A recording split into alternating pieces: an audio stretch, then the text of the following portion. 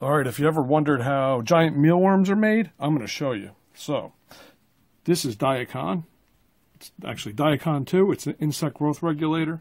This is the stuff that they use to keep mealworms and all kinds of other critters out of things like corn, birdseed, peanuts, wheat, and that kind of thing.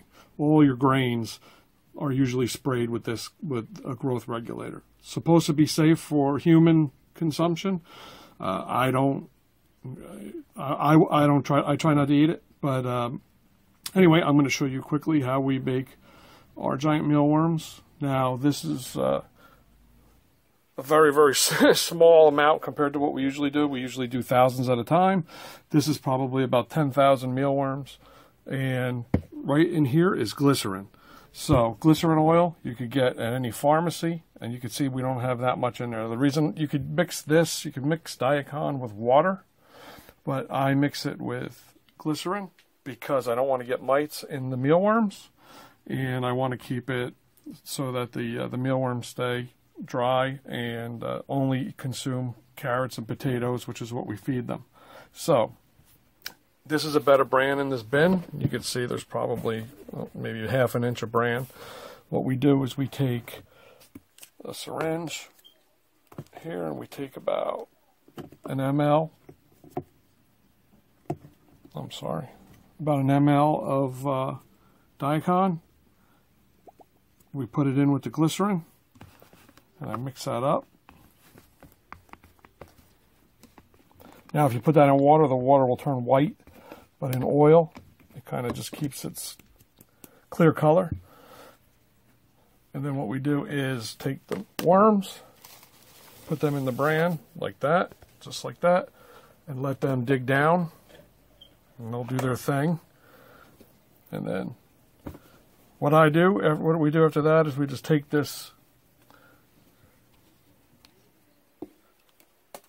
oil with the Diacon and we just put it on the bran itself. I don't pour it on the mealworms, I just pour it in the bran bedding, just like that.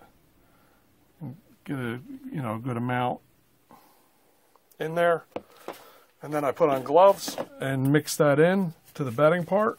And then we just leave it, let them eat. We feed them like we normally would. And as they go through, they'll eat that. And what this does is it stops them from morphing into beetles. So the worms just keep growing because they never pupate. And that keeps them getting bigger, and then they become bait size that way. So that's how it works, and that's what we do. So now there's no more secrets about how to make giant mealworms.